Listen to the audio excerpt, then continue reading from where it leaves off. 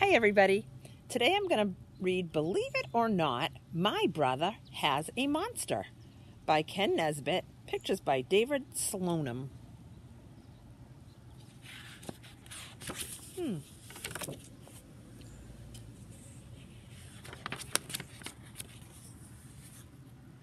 like they might be out trick-or-treating, doesn't it?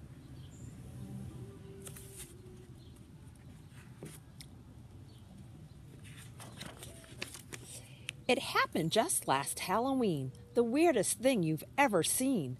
My brother went out after dark and found a monster in the park.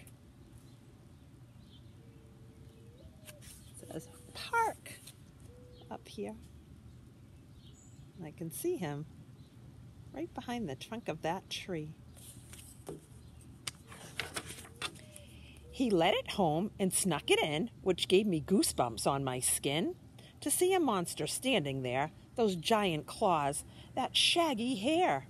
I had to struggle not to shout. I hope our parents don't find out.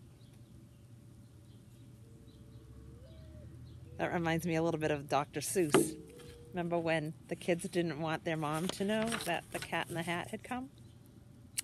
I felt a sense of dread and doom within my brother's darkened room.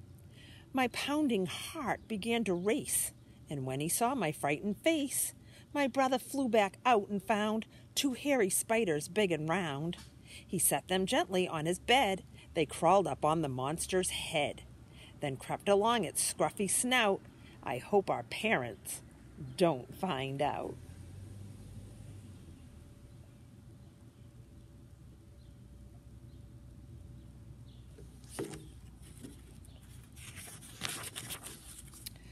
Although they gave me chills and sweats, my brother liked his creepy pets.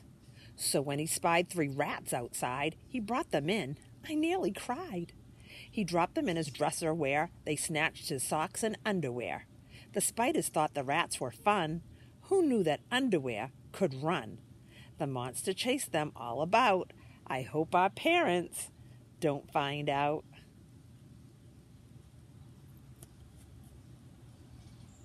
It's really silly, isn't it?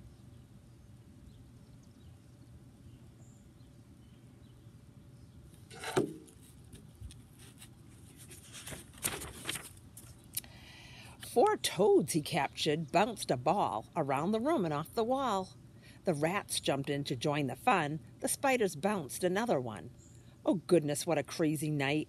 The balls were flying left and right and bonked the monster on the snout. I hope our parents don't find out.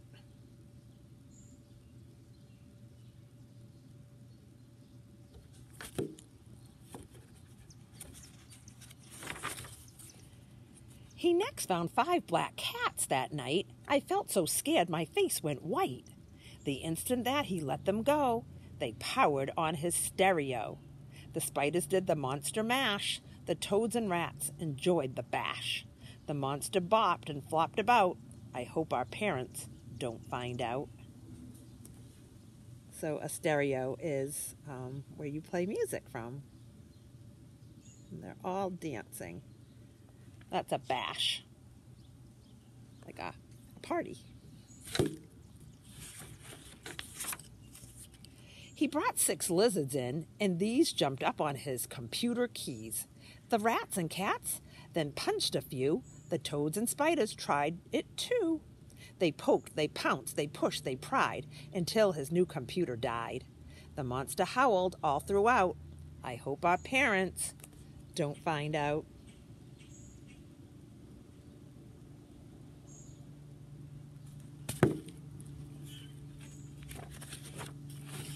He then snuck 7 bats inside. The spiders ran and tried to hide. They dashed behind some picture frames and dumped the box with all his games. The lizards dove to dodge the bats, who chased the toads and rats and cats, and swooped around the monster's snout. I hope our parents don't find out.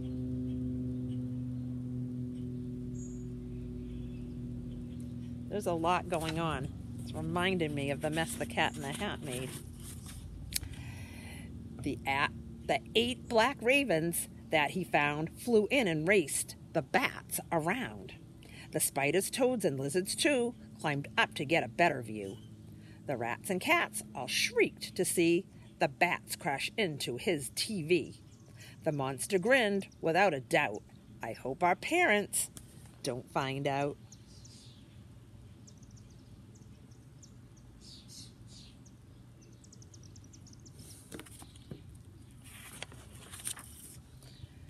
My brother really must like bugs, for next came 9 disgusting slugs. He put them down, and right away those slimy slugs began to play. They took his skateboard for a spin, and that's when Mom and Dad walked in. Oh no.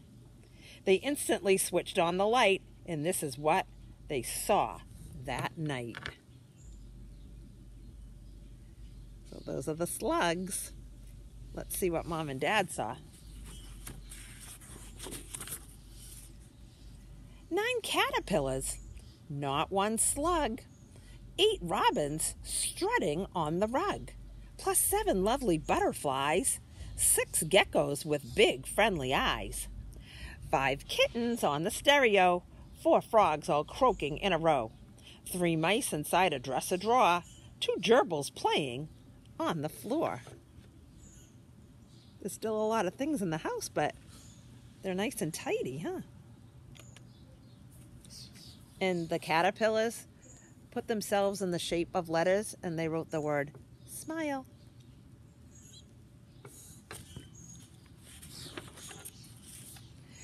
And looking not the least bit scary, a shaggy dog, just big and hairy. But when he saw our parents frown, he started jumping up and down. He yippied and bounced and acted wild. Our parents patted him and smiled.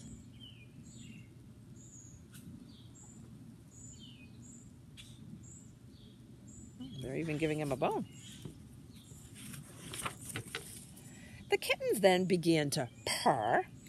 Our parents felt their fluffy fur. They pet the geckos, frogs, and mice, and said the butterflies were nice. The robins chirped a silly song. Our parents whistled right along. They brushed the gerbils, and it's true, they held the caterpillars too. And Mom and Dad had such a ball, they told him he could keep them all. Wow.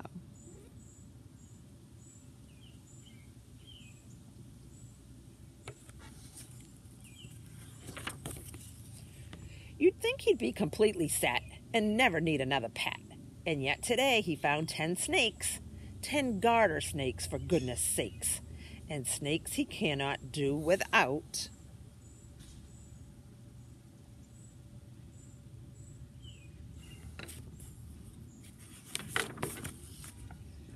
I hope our parents don't find out.